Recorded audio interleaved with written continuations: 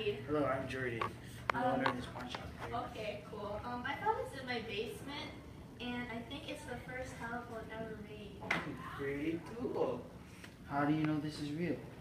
Well, it has this certificate of authenticity. I did some research online, and it looks pretty similar to the first one.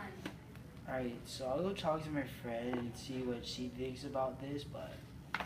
Alright, thank you.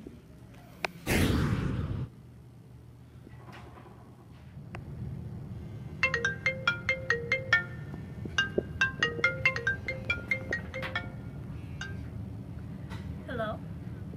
Hey, Reina, so I got this thing called a telephone, whatever that is, and I don't know, it looks pretty real, and it's got this thing called Certificate of Authenticity, whatever that means, and yeah, so you should come down, take a look at this thing.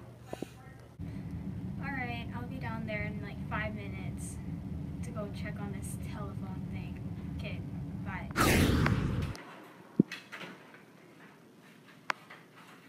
Hey, what's up, Reina?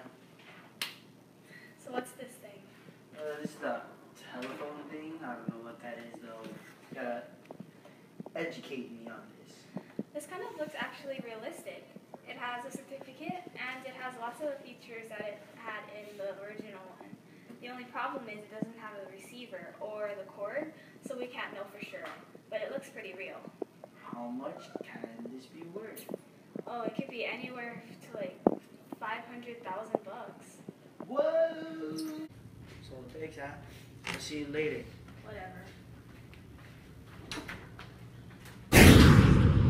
The telephone was invented by Alexander Graham Bell on March 10, 1876. Along with inventing the telephone, Alexander Graham Bell also made time to teach at a deaf school. This interest in speech and conversation was one of the main reasons why Alexander Graham Bell decided to invent the telephone and improve methods of long-distance conversation. At the time, the telegraph was the most efficient way for people to communicate. After inventing the telephone, people in more rural areas were able to connect with emergency services as well as other family members or co-workers. This new invention of the telephone helped people economically because it helped spur a whole new industry. People were able to need operators and to help work the phone lines. Now for a commercial. Man, traffic is so bad. I need to Snapchat of this. Oh, dude, watch out, watch out!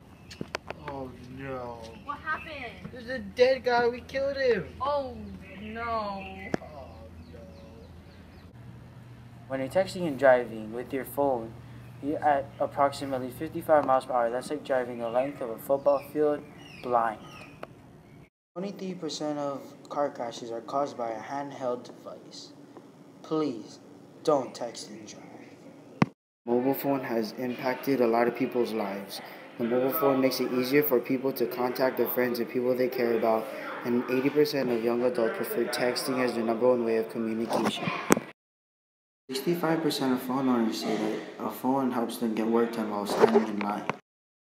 1 in 5 phone owners say having a phone doesn't allow them to forget about work over the weekends or when they get to relax.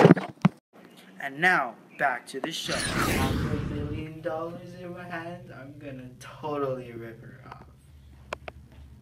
Okay, it's nice to see you Hey, again. hi Abby. So this thing is worth about $500,000, but I think I'll give you $15 for it. How does that sound? That sounds pretty good. Thanks, man. I'll see you later. So I think today I got a pretty good deal.